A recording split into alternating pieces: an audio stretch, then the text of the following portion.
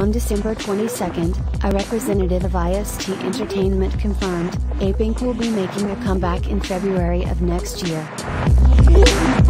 According to IST Entertainment, Apink's upcoming comeback will feature all 6 members of the group, including SONNAEUN, the only Apink member who did not renew her contract with the group's agency earlier this year.